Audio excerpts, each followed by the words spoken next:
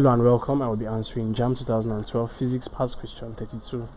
The magnification of an object 2 centimeters tall when placed 10 centimeters in front of a plane mirror is A 6.0, B 1.0, C 0.7, D 0.6. So you are asked to calculate the magnification of an object of this particular height 2 centimeters when it is placed 10 centimeters in front of a plane mirror. Now note, it is placed in front of a plane mirror. Now the important thing to note about plane mirrors is that for plane mirrors, magnification is always equal to 1.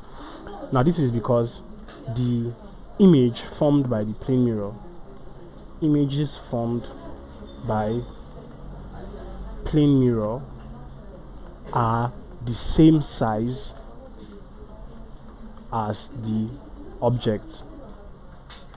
Okay, images formed by plane mirror are the same size of the object. So if the object height is, if object height is 2 cm and the image height, like we said in plane mirror, is the same size as the object, so that means the image size will also be 2 centimeters. Therefore the magnification v over u will be equal to 2 over 2, and that is equal to 1.